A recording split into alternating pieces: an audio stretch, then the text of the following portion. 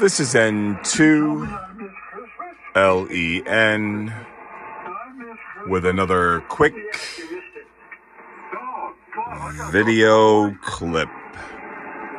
It's Friday evening, December 30th at 10:10 p.m. I gave Daisy a shave today. Her hair was growing in front of her eyes. And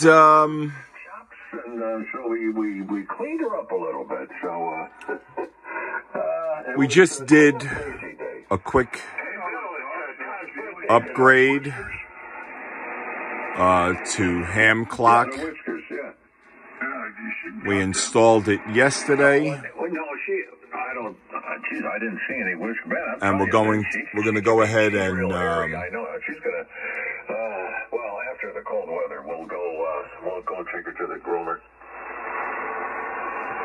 Hey, Bill, did you hear me say today is Todd's birthday? No, and show you the actual process of how we updated it. Let me grab into the chair. Figured I would show you how we updated it.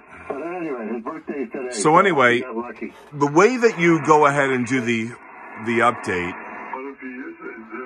is if you come up to the screen, and let me grab the mouse, and you come up right here, and you see it says version 4.11. If that is red, that means it's time to update. So you click on that, and it'll take you to a screen that'll show you, that will run you through the update. It's automated, and then it reboots and it starts itself. We're listening to 3940. How's it down in Virginia way down there? On the Icom we're 7800. Spring. It was 60 degrees today, 66 yesterday, and going to be close to 70 tomorrow. And then we go into the deep freeze come Monday. Yeah, enjoy it while you can. Oh, they're saying that this cold snap we're going to go into is going to be extended. It's going to be blowing like crazy, and we might even get some snow.